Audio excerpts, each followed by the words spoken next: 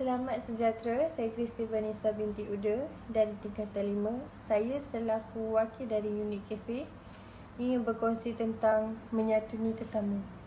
Menyatuni tetamu adalah sesuatu yang pelajar dapat mempraktikkan dalam mengendalikan majlis-majlis rasmi. Mengikut pengalaman, kami telah menerima tetamu dari pelbagai kategori seperti guru-guru, pelajar dan juga pelawat dari antarabangsa. Kami PPS, unit kafe selain bertugas harian biasa, kami juga dilatih untuk menyambut tetamu, belajar dan mempraktikkan pelbagai kemahiran etika dan adab di meja makan seperti cara melipat tisu dengan pelbagai bentuk, cara menyediakan sesuatu pinggan, cawan, sudu-sudu seperti di hotel, cara menghidangkan makanan dan juga kami telah dilatih bagaimana untuk melayan tetamu untuk menjamu selera.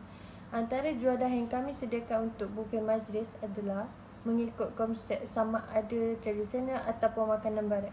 Sebagai seorang PPS kafe yang mempunyai pengalaman dalam mengendalikan majlis-majlis rasmi, saya menasihatkan pelajar-pelajar sebagai seorang pengawas pusat kafe, kita tidak boleh berputus asa dalam menuntut ilmu pengetahuan dalam kemahiran seperti di dalam mengurus majlis dan menyambut tetamu yang hadir dari segi pelbagai kategori maupun pangkat. Sekian dari saya, terima kasih.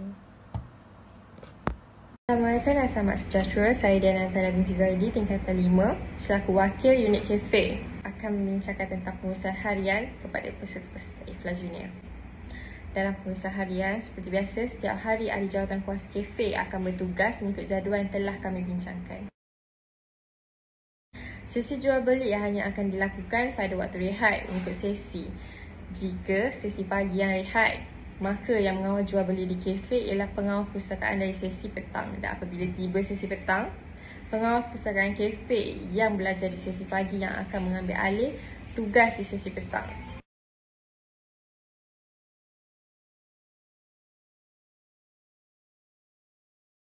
Pelajar hanya dibenarkan untuk membeli makanan sambil membuat ulang kaji ataupun membaca buku. Makanan dari luar tidak dibenarkan sama sekali untuk dibawa masuk ke dalam kafe untuk menjaga kebersihan dan keceriaan kafe. Penubuhan perpustakaan kafe adalah supaya dapat menarik minat pelajar mengulang kaji dan memudahkan rujukan pelajaran pelajar.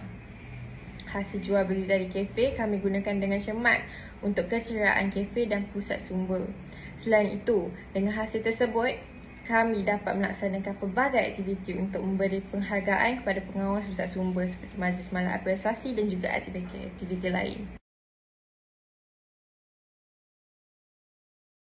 Dengan mewujudkan organisasi seperti perpustakaan kafe, kami dapat belajar mengendalikan kewangan dengan lebih baik. Khusus pengendalian makanan dari Kementerian Kesihatan Malaysia adalah amat diperlukan untuk memastikan kualiti makanan terjaga. Sekian dari saya, terima kasih.